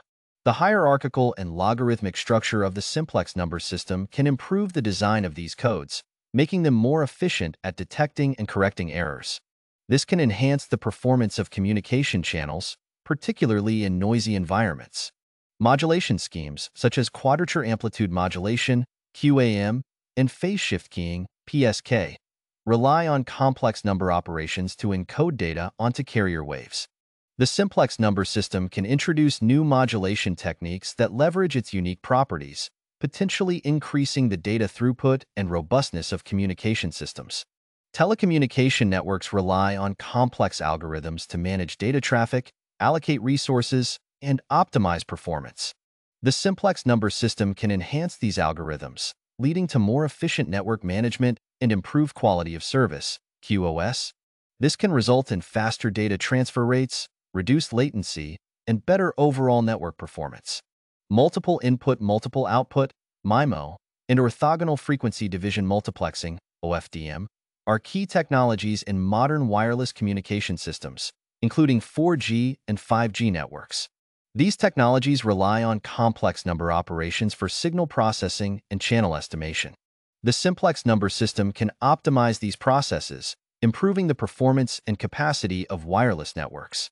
The simplex number system offers a transformative approach to handling complex numbers, providing a more intuitive, robust, and efficient mathematical framework. In the fields of information technology and telecommunication, this system can significantly enhance data storage, computational algorithms, cryptography, signal processing, channel coding, modulation schemes, and network optimization. By adopting the simplex number system, we can unlock new possibilities and drive advancements that will shape the future of digital communication and technology. Thank you for your attention, and I look forward to exploring the transformative potential of the simplex number system with you. The integration of complex numbers with the decimal number system, termed the simplex number system, provides a transformative mathematical framework. This system can significantly impact weather forecasting and climate control by enhancing data analysis, modeling, and prediction capabilities. Let's explore the potential applications of the simplex number system in these critical fields. Numerical weather prediction models rely on complex mathematical equations to simulate atmospheric conditions. The simplex number system can streamline these equations, making computations more efficient and accurate. This can lead to improved short-term and long-term weather forecasts, providing more reliable information for disaster preparedness and resource management.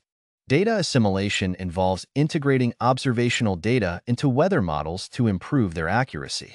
The hierarchical and logarithmic structure of the simplex number system can enhance data assimilation techniques by providing a more precise representation of complex data sets. This can result in better initial conditions for weather models, leading to more accurate predictions. Climate models simulate the long-term behavior of the Earth's climate system. By incorporating the simplex number system, these models can better capture the intricate interactions between the atmosphere, oceans, and land surfaces. This can improve our understanding of climate change and its impacts, aiding in the development of effective mitigation and adaptation strategies. Remote sensing technologies, such as satellites and radar, generate vast amounts of data that need to be processed and analyzed.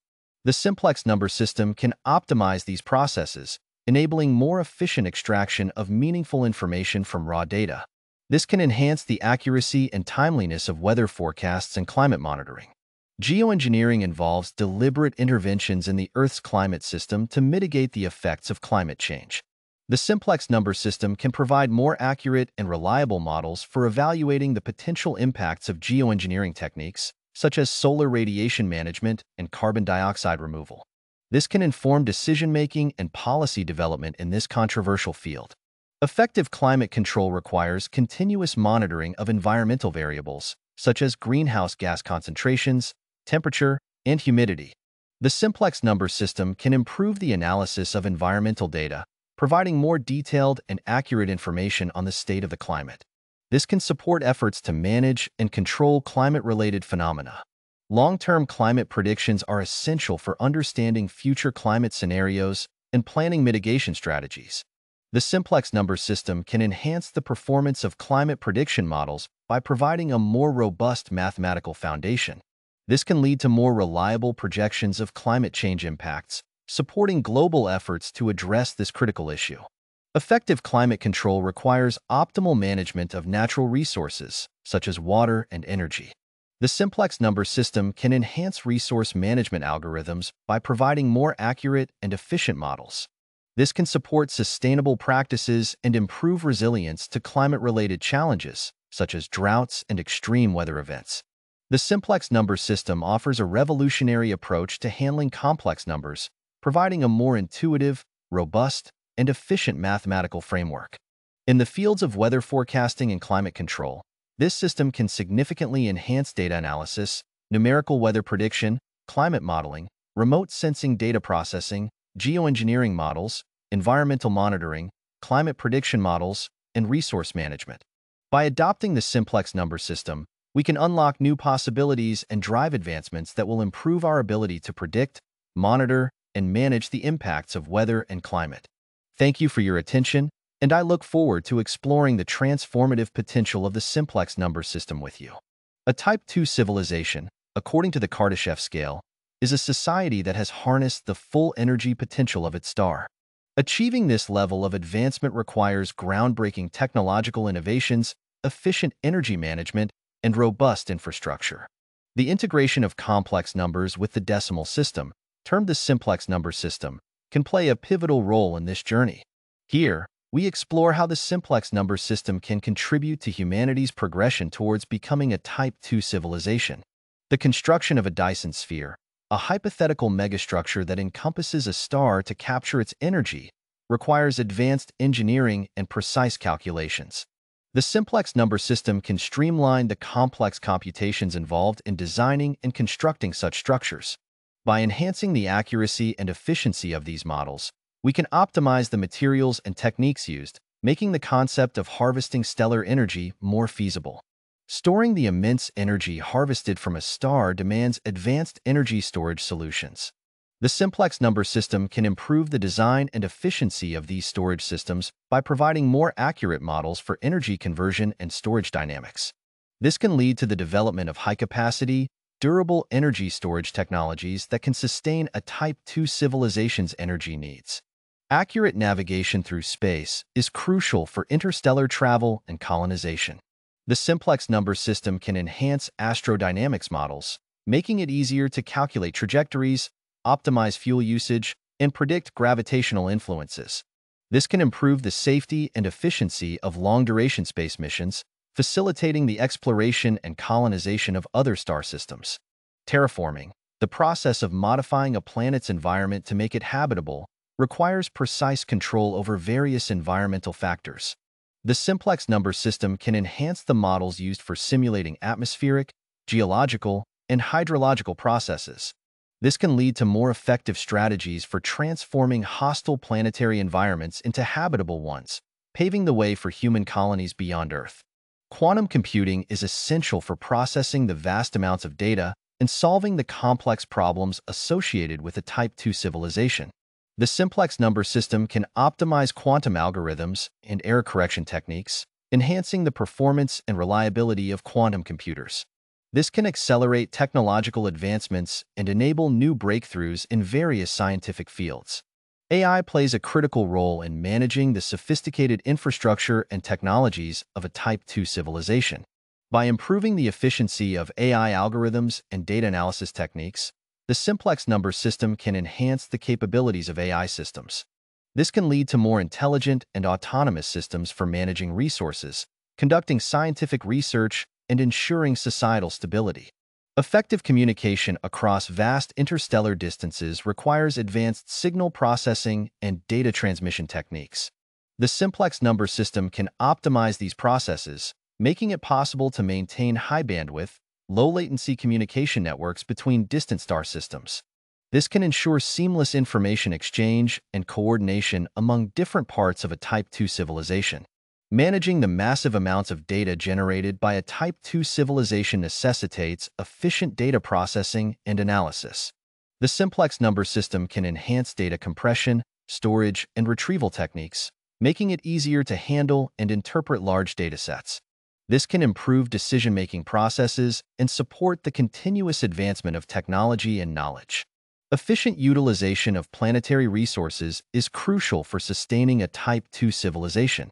The simplex number system can improve models for resource extraction, processing, and distribution, ensuring optimal use of available materials. This can reduce waste, minimize environmental impact, and support sustainable development practices. Maintaining the balance of biospheres on multiple planets requires sophisticated ecological models. The simplex number system can enhance our understanding of complex ecological interactions, leading to better management of planetary ecosystems.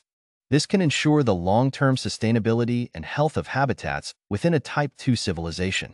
The simplex number system offers a transformative approach to handling complex mathematical problems, providing a more intuitive, robust, and efficient framework.